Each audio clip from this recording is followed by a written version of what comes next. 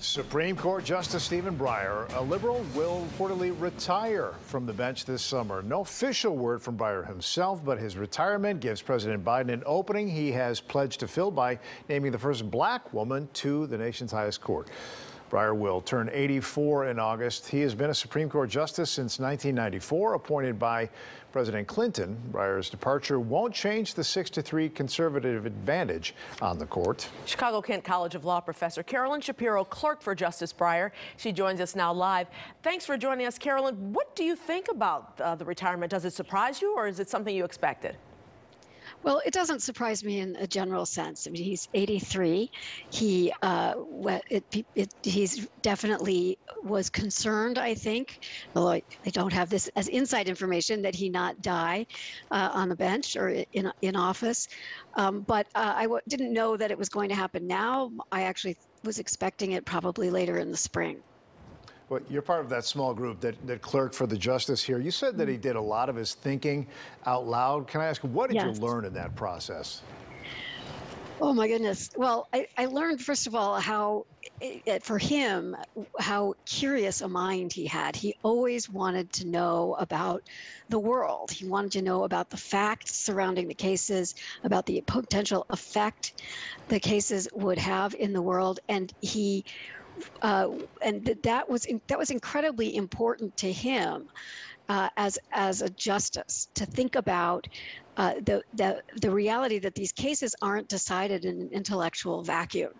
They are going to affect not just the individuals involved in the cases, but really the entire country. And he had a commitment to an effective and responsive democratic government. And that was really how he thought about the role of the court, was to facilitate that effective and responsive democratic government. So what will the court be losing with his retirement, and what type of person should be putting in his place? Of course, he's irreplaceable, but what type of justice should be put in his place?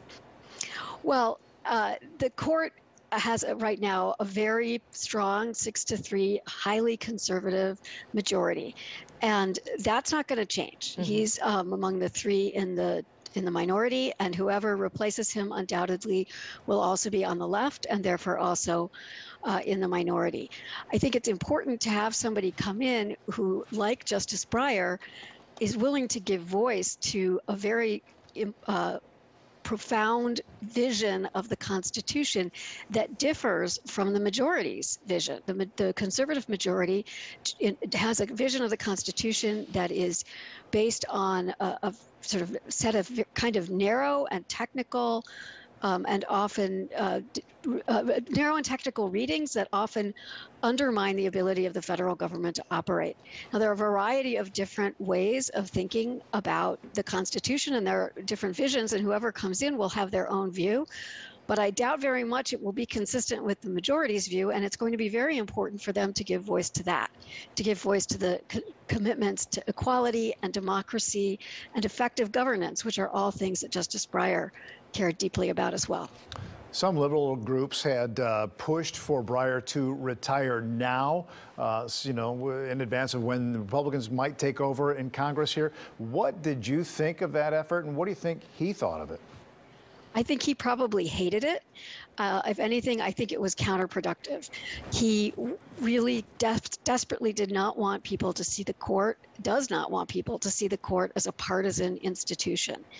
And so being pressured from the left to retire undoubtedly made him concerned that that retirement itself was becoming and would be seen as a partisan effort, and that was something he really disapproved of very much. As you know, during the presidential campaign, Justice Ruth Bader Ginsburg died, and the president said that she should have been replaced with another liberal justice, and he vowed to appoint a black woman to the Supreme Court. Mm-hmm. What do you think about that? Well, it would be lovely. And any ideas, by the way? I think the Supreme Court is in sore need of a more representative composition than it currently has. So a woman of color, a black woman, would be a terrific addition in that sense. And there are some truly outstanding possible candidates out there. One name that gets thrown around a lot is Justice Leandra Kruger, who's a justice on the California Supreme Court. Another is Judge Ketanji Brown Jackson, who is currently an appeals court judge on the D.C. Circuit in Washington, D.C., and also was a former Breyer clerk. Those two, and there are others as well, would make phenomenal justices. And the president has actually appointed more Black women, I think, to the bench in an incredibly short period of time than any other president. So there's a wealth of phenomenal candidates who would bring these very different perspectives. And it's important to note, many of them, including Judge Jackson, have served as public defenders, which is not a perspective that we currently have on the court at all, and would be very valuable. Well, thank you so much for sharing your insight on Justice Breyer and taking the time to talk to us today. Chicago Kent College Law Professor Carolyn Shapiro. Be safe, be well. Thank you.